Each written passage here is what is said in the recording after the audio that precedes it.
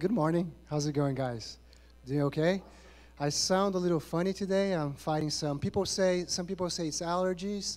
Some others are saying it's just a congestion. How's it going? Uh, is- isn't this funny? Like I have to say something, bro. Like I came to San Diego in 1995 with Mauricio, and he just shows up out of nowhere, and we were roommates. I'm like, wow, what's happening here? Anyways, I'm Pastor Julian, one of the pastors here in San Diego at OB1.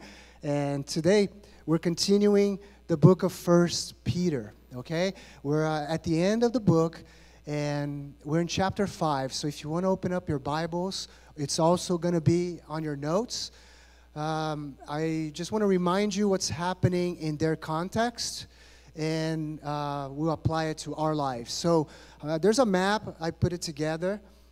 That shows that they were dispersed, right? Everyone that's not a Roman citizen is kicked out of Rome. We don't know if it was by land or if it was by ship, but they end up in those cities. Keep that in mind, all right? Keep that in mind throughout the message because it's almost like they lost their homes. Kids are going to a new school now, new neighbors, people they liked in the church is not really next door neighbors anymore. They may be in a different town. And so that's their context. And then now Peter is in this passage teaching about what should be the relationship between the church and the leaders in the church. All right, so that's the passage that we're going to be reading today. And so let's read it, and then we'll talk about it. It starts in, I'm getting used to this thing, guys, reading glasses, right? It's a new thing in my life. You have to do this. It's so, anyway, so strange. All right, so let's read it. 1 Peter 5, verse 1. To the elders among you, I appeal as fellow elder and as a witness of Christ's suffering, who also will share in the glory to be revealed. First of all, I want you to pay attention to the word elders right there. Okay, so Peter now is talking to the elders. The challenge we have here is that the word elder can mean two things. And that's why I'm going to talk about the same passage twice. The first meaning is simply says pastors. As a pastor, Peter's saying, I'm going to be talking to other pastors. But the word elder can also mean a seasoned Christian, a seasoned follower of Christ. And so the passage is not only applicable to me and to pastors, but it's applicable to all of us. And so that's why in the first part of the message, I'm going to talk to the relationship between pastors and people in the church, and the relationship between people in the church with pastors. Then the second time, I'm going to talk to people that are seasoned Christians, because the word can mean two things. And so, to the elders among you, I appeal as fellow elder and a witness of Christ's suffering. He also will share in the glory to be revealed. Be shepherds of God's flock that is under your care. Repeat after me, care. Care, okay, so that's the first thing. Watching over them. So now this is a language of protection. Care for them and protect them. Not because you must, but because you are willing, as God wants you to be. Not pursuing dishonest gain, but eager to serve. Not lording over those who He entrusted to you, but being examples to the flock. And when the chief shepherd appears, you will receive a crown of glory that will never fade away. So let's talk about how should pastors be with the flock. I'm going to go kind of fast here because many of you don't have a pastoral calling in your life, but it's good for you to know what God desires from me and pastors and leaders in your life. And so first he said, care for the flock. So care for the people that are in the church and watch over them. Julian, protect the people. That's why I'm so passionate about protecting the unity of our church. with all these political attacks and everything that's trying to polarize us. You know, if you are or not going to take the vaccine, this and that. And I'm so passionate about that because we can still be united and be very different, right? And you can choose things that are very opposite than what I would have chosen, and we can still be united with Christ and united in the cause of Christ. Are you with me? And so he's saying, you know, care for the flock, protect the flock. So when I'm calling out here for us to be united, I'm watching over the flock. I'm watching for the unity. I don't want your families to fall apart because of this politician or that politician. So you hear things, but know the heart. The heart is always unity. And I really care for you and your families. Like one of the things that we just got back from a pastor's conference, and one of the things that they said over and over, which is a no-brainer, they kind of said in different words, hey, if you don't like people, don't be a pastor, right? Because pastors, and the language is a farming language. If you have no idea, why does God call pastors pastors? And why does he call like the people in the church, the flock, sheep? It's farming language. Farming language because the shepherd is there to protect the sheep, right? I'm here to protect. I will die for my sheep. And Jesus said what? I will die for my flock, right? And then he said, I am the good shepherd. I am the good shepherd. And so all this farming language, and that's when we come to God through Jesus, and the miracle happened. We become sons and daughters of God, and now we become sheep. I have thoughts in my mind, and so I will share my thoughts, okay? Didn't God did a good job, like, naming the animals? Like, it's not related to the message at all, okay? It's just stuff that comes to my head. Doesn't a zebra look like a zebra? No, I'm serious. Like a giraffe? Totally giraffe, right? Elephant, right? Anyways, not related. I was thinking about that. I'm like, man, it's amazing. A gorilla looks just like a gorilla. You know what I'm talking about? Anyways, so all this farming language, not related to the message at all. A little bit of my brain for your entertainment. And so it's saying, care for the flock. Protect the flock. Not because you have to, but because you want to. Not because it's a must, but because you are willing. And then he says, and not pursuing this honest gain. Have this understanding, Julian and pastors, and that every dollar that you give, every penny you give is God's. It's not mine. And thank God for the 2 boards we have. If you don't know a little bit of the organization of our church, we have 2 boards. We have the board of trustees. We call it ministry council. And we have a financial board. And I'm thankful for that. And, you know, expenses. We have someone that looks at every credit card, every expense that we do here at OB1. And I'm proud of that because that's a protection. They don't do it because you want to. Don't pursue dishonest gain, Julian, leaders, pastors. But be eager to serve. Serve the flock, serve the people. Do it look just like Jesus, right? Wash the feet of the disciples. Hey, you must be thinking now, oh, you know, that's not for me, that's not for me, that's for Pastor Julian, that's for Pastor Chris, that's for Pastor Brandon. Hey, really quick, I'm going to turn the table, and it's going to apply to you, okay? So don't tune out, okay? Don't tune out. And it says, not pursuing dishonest gain, but be eager to serve. Do not lord over them. So not this abuse of power, because the Lord is entrusting us. It's kind of cool, like, even this building is not mine. Am I the lead pastor? Yeah, but this building is not mine. We had Pastor Saul and Rosie. They came to us. They're like, can we start a Spanish Bible study at your church? Yes, this is not my building. This is God's building. Every penny that comes in here, it's not mine. Pastor from Regeneration Church that rents our church, just so you know my heart, I can't wait for them to be in this church for free. Why? Because it's the work of the kingdom of God, and I want to bless the church that meets at night here so that the kingdom of God can move forward. And so, anyways, not dishonest gain, but not lording over the people. Don't abuse your power, pastors and leaders, but be an example to the flock. And then in verse 5, there's a shift that happens, and now it applies to you. So pay attention to verse 5, okay? It says, in the same way, you who are younger, submit yourselves to your elders.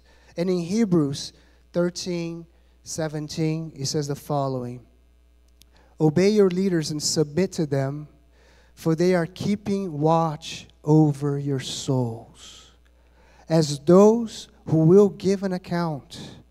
Let them do this with joy and not with groaning. For what? For that would be of no advantage to you. The language here is the same language that we see in Ephesians chapter 6 that talks about children. Obey your parents because they love you and they want to protect you. So when they put like electrical plugs, right, that plastic thing that protects, and you so want to stick a paper clips in there. And mom and dad says no, it's because they love you. So children, obey your parents unto the Lord. Now it's translated into a spiritual figure that we move out of our parents' house. We're not under, most of us at least, we're not like under their protection anymore. And what can happen is, many times it can happen, and even in the church, we can become spiritual orphans. And that's a problem of being too independent, and we are. And we're proud of our independence, and I think it's a good thing. I'm raising my kids to be independent, right?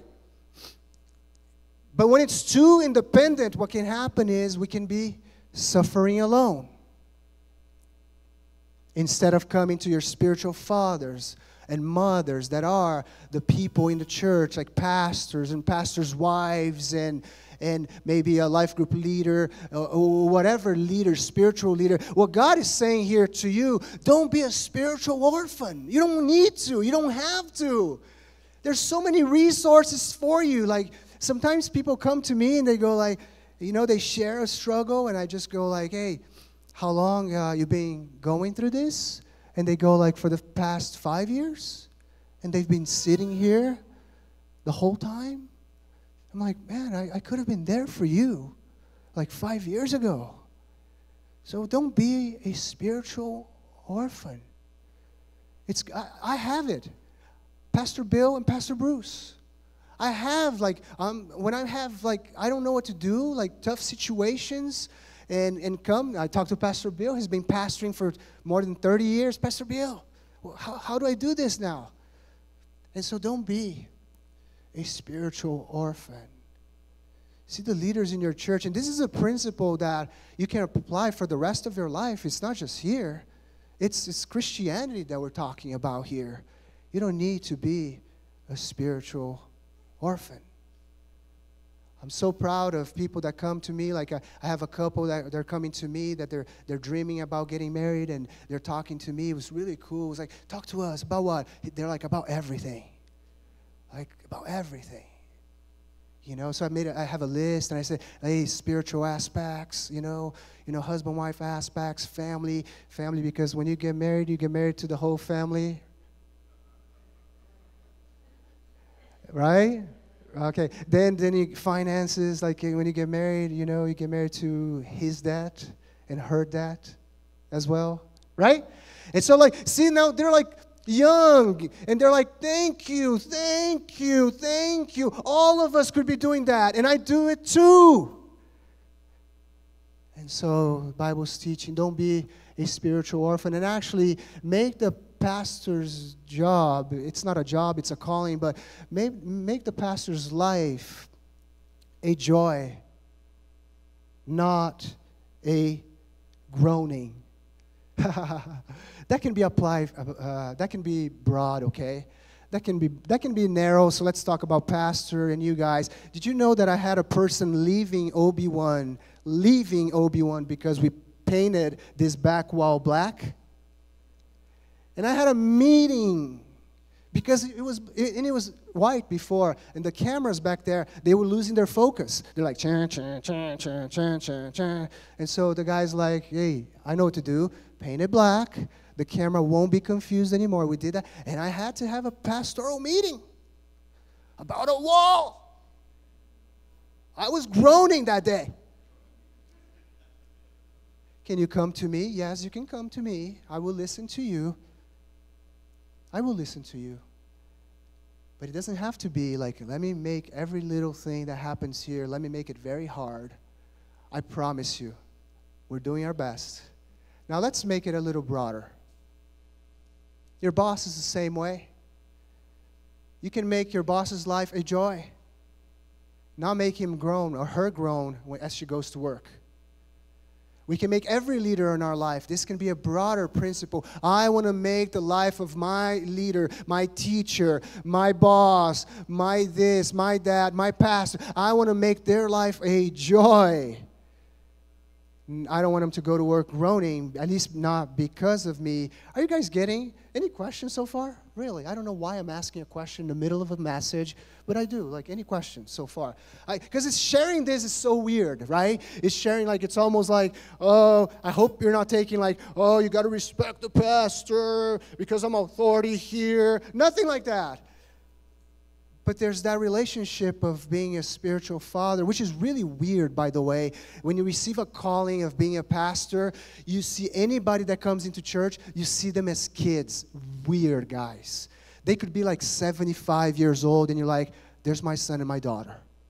Makes no sense. Why? Because it comes from God. It comes from the Holy Spirit. I want to watch over you and care for you and protect you. Thank you, Adam. All right, so it's a relation. Thank you. Thank you, Adam. I think they're clapping for you. They're clapping for you, Adam. Thank you. So it's a relationship of love, respect, and then it talks about all of you. Let's go back to verse 5. Now it changes. He talked to pastors and leaders. He talked to the people in the church. Now he talks to all of us. It says, all of you clothe yourselves with humility towards one another, because God opposes the proud, but shows favor to the humble. Humble yourself, therefore, under God's mighty hand, that He may lift you up in due time. And hopefully this relationship, spiritual fathers and mothers, spiritual sons and daughters, is a relationship that is the foundation is love, respect, and now humility. There's humility. Be humble towards one another, because God opposes the proud and He gives grace to the humble. And there's a hack right here. This verse right here has a life hack in it. We just apply this verse right here, and you're going to see things happening in your life. And it's right at the end, it says, that He, God, may lift you up in due time. What is the hack right here? So many times we fight for a promotion. And I hope none of us do this, but sometimes even people like backstab each other for the next promotion. Or they lie, or they exaggerate for the next promotion. God is saying, no, it works the other way. You do your part. You continue to love God, serve people, making a difference at the workplace. You humble yourself. You make yourself a servant. And what happens is, in God's time, in due time, in God's time, He will lift us up. That's why He gets all the glory. It's not like, oh yeah, I had to do some things, move some parts, and no. We just do it. We humble ourselves, and He's the one that brings us up. My previous boss before, he used to say, cream always surfaces to the top. Cream doesn't have to force itself to the top. Just work with integrity, work with love, work with kindness, help people, be there little by little. God's like, whoops, whoop, whoop, whoop. He will lift us up in His timing. This has happened already a couple times in my life. Like I was a computer engineer, but then the director of technology position became available at a district, like big operation. And then the guy invites me to be that person. And I told him, you guys know this story if you've been at OB1. I'm like, but those engineers are so much smarter than me. No, we want you, Julian.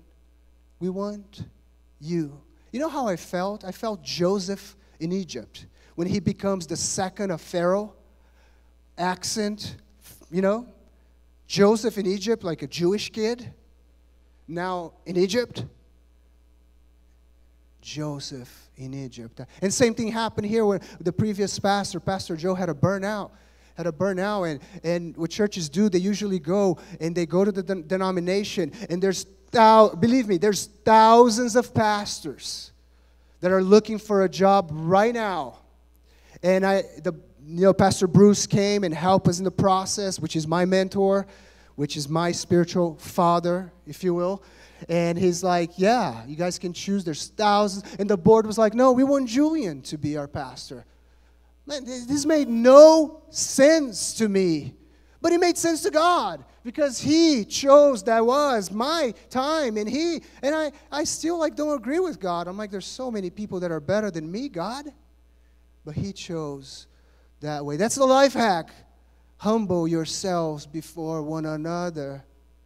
And in due time, God will lift you up. And now, here is the second part of the message, and I only have 8 minutes, okay? This is the part of the message so there's a summary. There's a summary slide for, I think it's 7 things that God is calling us pastors to do. 7 things, okay, so we just read that, right? Care for the flock, protect the flock, serve the people, motivation should be love, be an example, a role model, and do not pursue with integrity, and do not abuse of your power. Great. Now we shift gears to you. Because the word elder also means seasoned Christian, a growing Christian. Oh, now it applies to most of us. If you're brand new in the church, it doesn't right now, but it will. It will faster than you think. So now let's read the same passage with these different lenses. Okay, let's go back to verse 1. To the seasoned Christians among you, as I appeal as fellow elders and witness of Christ's suffering, who also will share in the glory to be revealed. Verse 2. Be shepherds of God's flock that is under your care, watching over them. Hey, care for the people in your church. Do you consider yourself a maturing Christian, a seasoned Christian? Now the job changed. The job is not, there's a cycle in the Christian life. Okay? There's a cycle in the Christian life. The cycle in the Christian life, there's a slide for that too, Adam, if you want to put that up. The slide in the Christian, the other one that has like a circle thing. There you go, the cycle. We find God. We find God, and God changes us, right? The miracle happened. The miracle that no one could do it. Only God Himself could turn people like me into sons and daughters of Him. And so we find God. Then we start finding freedom. We come and our hearts are filled with, there's anger, bitterness, and hurt. There's addictions. There's all of that. And there's a lifelong process, okay? Lifelong process of finding freedom. We want to find freedom. And this is awesome. It's like, man, now I talk to my dad that I didn't talk for this many years. Now I forgave my sister. Now, this. And there's the freedom. And many Christians stop there. And I can't wait to go to church and see what God is going to speak to me. I hope He does. every Sunday. But Christianity doesn't stop there. Christianity, when we realize it's bigger than ourselves. Bigger than ourselves. It's bigger of how much downloads you're going to get through the message. Oh, I heard something that was so interesting today. It's bigger than that. God is saying, seasoned Christians, take care of one another. Watch over one another. Be an example, role model to one another. Serve one another. A seasoned Christian, we human beings, we make some weird connections that are not really there. A good engineer is not someone that knows all the books.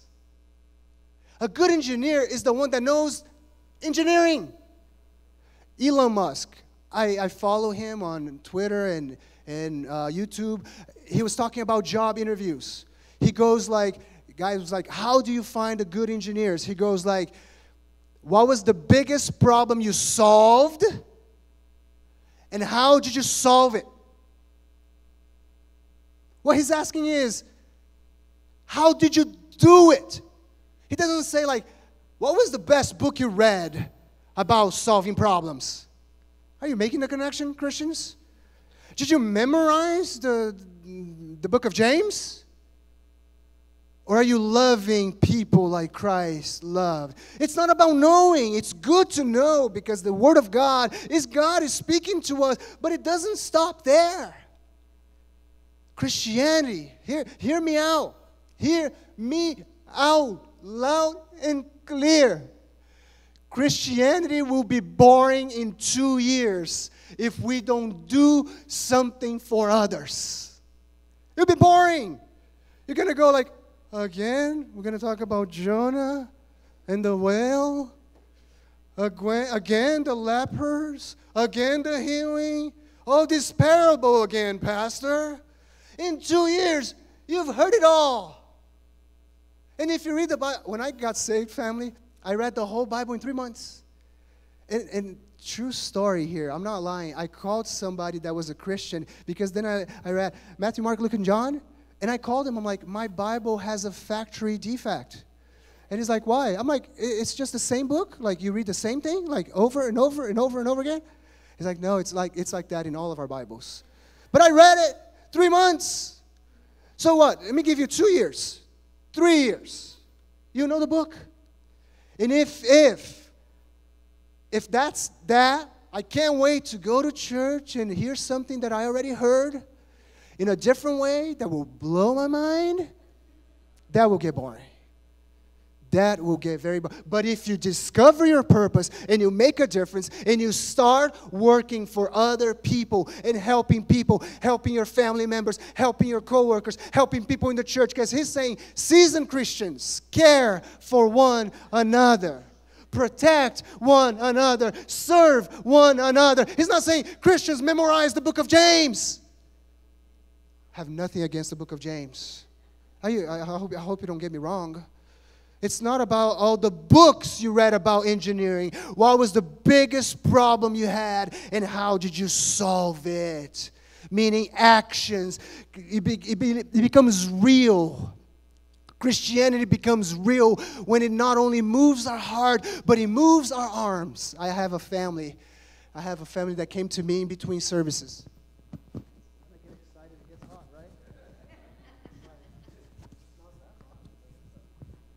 Up here it's a little hotter with all these lights. And anyways, I had a couple came to me in between services. And they were like, I saw them and I'm like, hey, I'm so proud of you guys because they want to start a marriage ministry at our church. And so we're working on that. They're making the phone calls and we went through classes already together. Why? Because they're like, oh, man, it's like, typical example, Christianity can become so boring.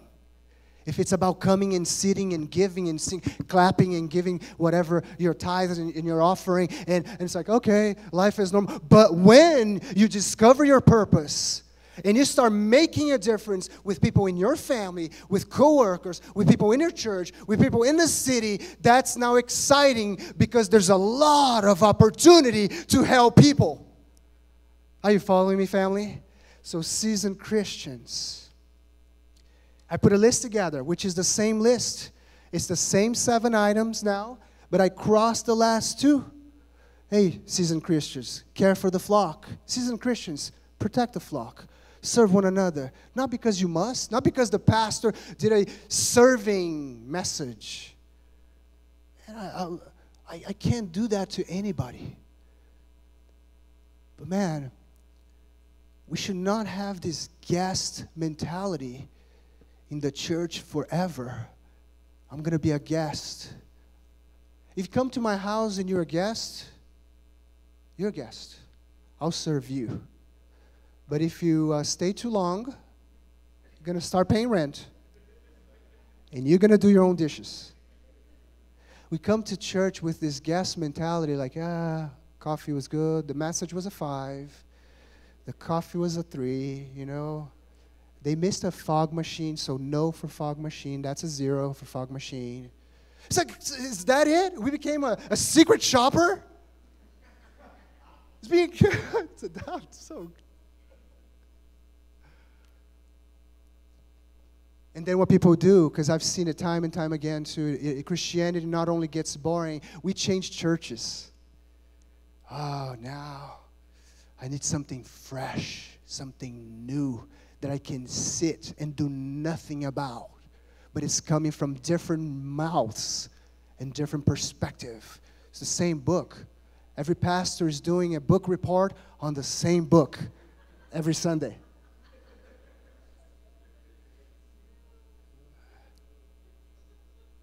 And then we change churches. And then it gets boring after two years. And then you change churches again.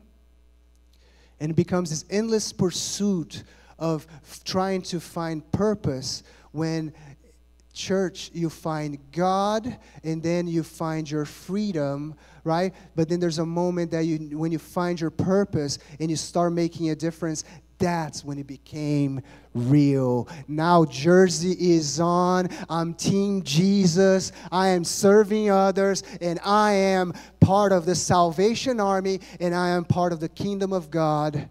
And so I want to challenge you, this is my conclusion, to find your purpose. And if you don't know what your purpose is, we want to help you find it. And so if you scan the QR code, we do a lot through the QR code. It's on your message notes. There's one that says find a team. Click on that. We'll help you find a team. Let's find your giftings and your talents and your purpose so that you can be living that out and make a difference, because that, when Christianity gets exciting. It's not like Jesus was not only about, hey, let's have another Bible study and another Bible study, another Bible study. All right, Bible study. Let's go. Let's feed people. Let's help the woman at the well. Let's help the prostitute. Let's help Matthew. Let's help the tax collectors. Let's hug the kids. Let's bring love. It's not a Bible study to another Bible study to another Bible study. I almost broke a tooth. A Bible study. You know what I'm saying? Let's pray.